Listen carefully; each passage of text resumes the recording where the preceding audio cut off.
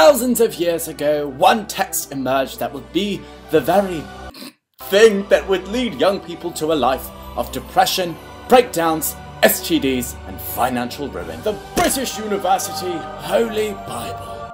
Sent in the post by UCAS with a bag of pot noodle and a tampon.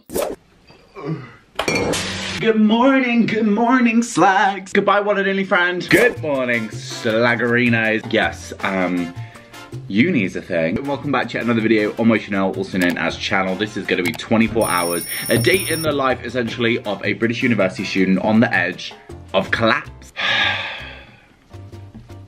Yep. Normally I just don't fuck with today because it's such a disgustingly busy day. But I figured I would bring you guys along because I have a lecture, a library sesh, another lecture, a seminar, a film screening. Then I have to get a train 130 miles home to Essex. And then tomorrow I'm going to Heathrow Airport to pick up my boyfriend who lives in Los Angeles. And I feel great. Like I could go another 20 years or more.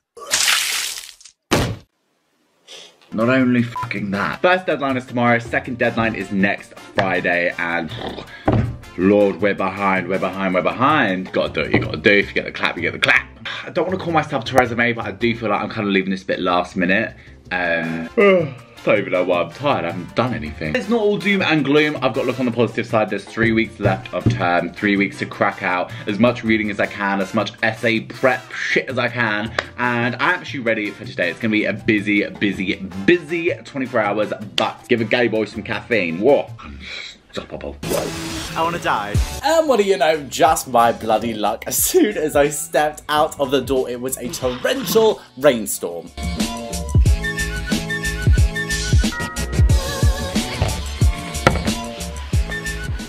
Morning. Literally a wet rat. Then it was time to crack on with the first lecture of the day. This is of the Children's Film and TV module of my course, and I was thoroughly interested. In the late 50s and 60s, that ITV as well became a key contributor. Now, despite what it may look like, I actually was thoroughly interested in this lecture. It was on the history of children's film and television, specifically the structural changes to children's TV in Britain between 1990 and 2000. Nothing. Absolutely nothing. Clearly, Megan took a lot from that lecture, but it was time for me to head to the library to get some reading done.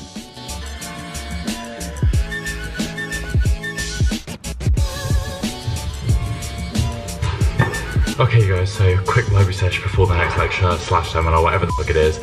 Well, let's read this shit. So essentially the first piece of reading I did during that library session was just a follow-up from the lecture, and it was very interesting. All about kids, film and TV, you know, how the key structural changes of the 1990s and the early 2000s really made children's entertainment more commodified and how it was far more focused on merchandise than product.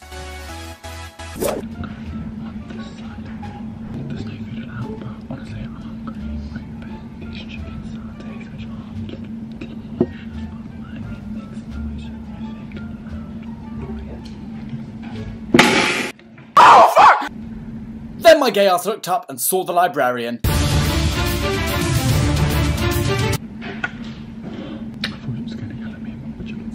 Then I just watched over my script filmed pitch, which is part of my script module, where we have to submit ourselves reading out our film pitch.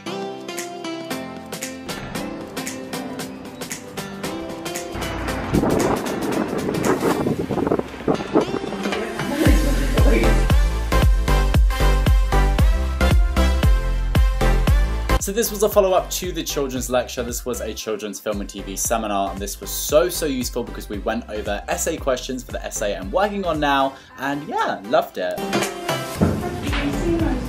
Bye.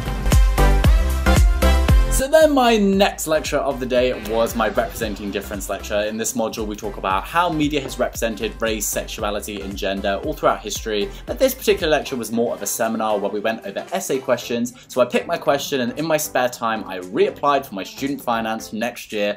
Shat myself. And when it comes to the prospect of repayment, I'm just like, I don't see it happening though, I just don't see it happening.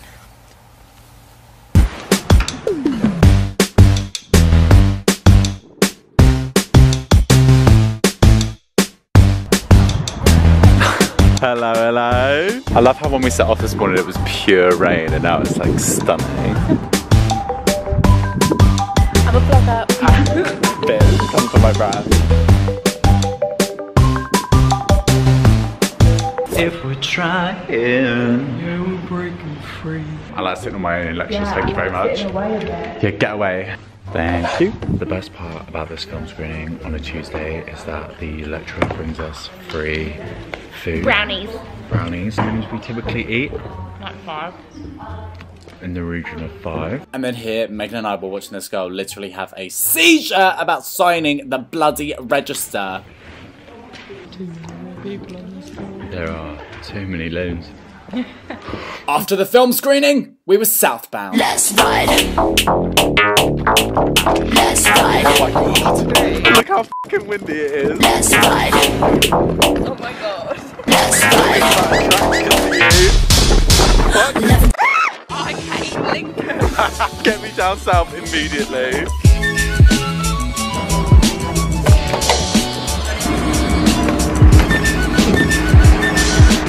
Oh my god, my hair.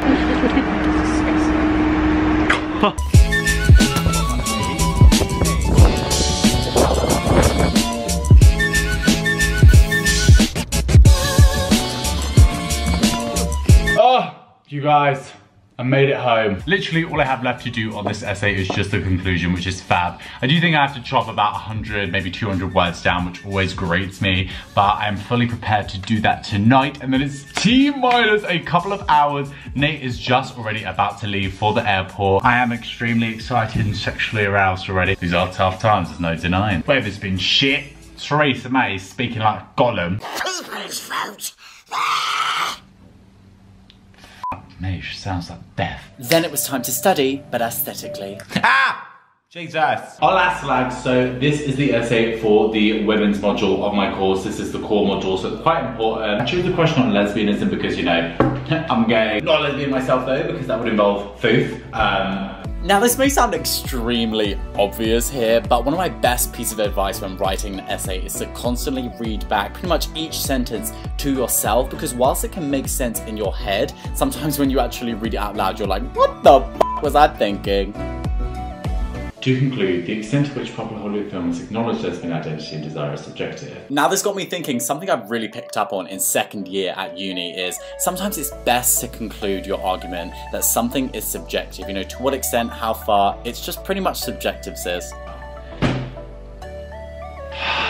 Holy shit, I think I'm done. I'm ready to submit this shit. Hey, Jesus, that essay corpsed me, but I came back, bitch. I zombified that shit.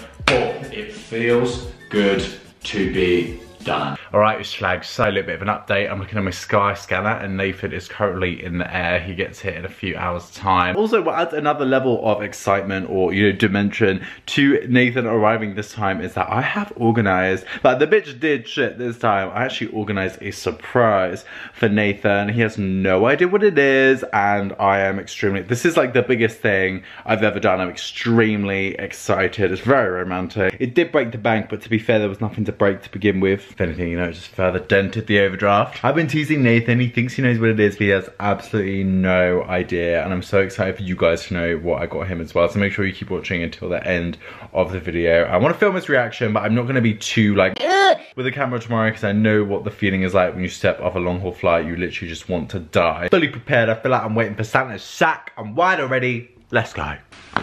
Now my gay ass will venture to Starbucks. And then Heathrow. Let's ride.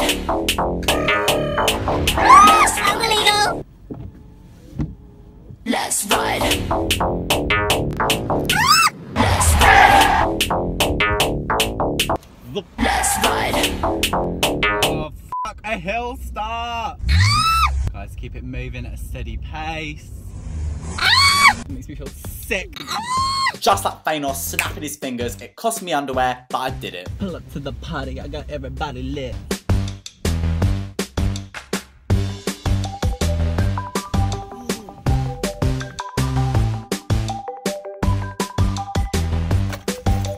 Okay, you guys, I finally made it to the airport. I almost died 1,000,005 times on the way here, but I made it. I'm here queer, and I'm ready to pick up my other queer. Hope he likes the flowers, and yeah, I feel like a little kid the night before Christmas. Like, I am so excited. So I'm already pissed because the wind just destroyed my bouquet.